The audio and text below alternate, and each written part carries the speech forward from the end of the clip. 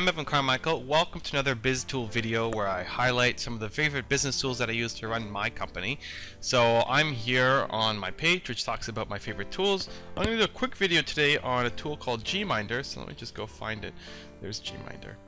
And GMinder is useful if you're making the switch from Outlook to Gmail. I love the Outlook calendar and had so much built in there and kind of ran my business. So the Gmail calendar I didn't find as useful, especially the reminders. And this little desktop tool is available for PC, maybe for Mac too, I don't know. But it basically allows you to have your reminders pop up on your desktop just like they would in Outlook. So without this, I probably would not have been able to move over to Gmail, and it's too bad Gmail doesn't have a version like this.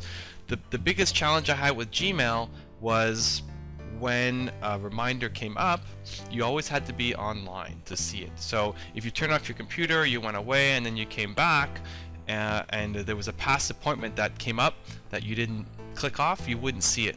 So I use my calendar a lot to record tasks. So it could be, follow up with John about whatever project we're working on, and that task might stay there for a couple days if I haven't gotten it done yet. So it reminds me that I still have to do it. With Google Calendar and how it works, as soon as you turn off your computer or go away, it's gone. So there's a whole bunch of tasks that you may have missed that you haven't done unless you maybe email it to yourself. So for GMinder, I'll just drag it into the screen so you can see what it looks like. You have something like this that pops up, and this will keep track of all the information that you have for the day and what's coming up. So for me, I can see that it's close to 5:45, so I got a reminder here that tells me that I need to post to my Facebook and Twitter forums and Google+. So that's helpful, and that'll stay there until I either dismiss it or close it. Well, basically dismiss it. So I could snooze it or I could dismiss it. Now I haven't gotten it done yet, so I won't dismiss it because otherwise I'll forget that I have to do it. So this is great. So if I turn off my computer and I come back tomorrow morning and I haven't gotten that done, I'll still see that that's there for me to do, and then I'll see my new stuff as well, just like the way the reminder system works in Outlook. So it's an awesome tool. It's free.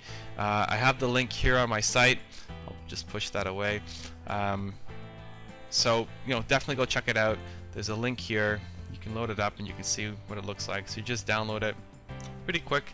You can also set different days. So for me, I only have it set for the one day, but you can also say if you want to see your schedule for the next few days, up to you how many days you want to add in. You could do it. You can quickly add tasks in there. You can do a preview of what's coming up. You can select your different calendars. If you have multiple calendars, which ones you want to have. So I use this at the office for office stuff, and then I have another one at home for my home stuff. There's different options here, so you can pick the color you want things to come up. You can pick how quickly the reminder. I think the default with Outlook is 15 minutes, so that's the default here. But you can, have it change if you want. So the way it'll work is you'll see that pop up 15 minutes before, and then it'll pop up again at that time. So you can remind yourself. You can play a sound if you want. So lots of cool options, and it's free. So no better price tag for an entrepreneur than free.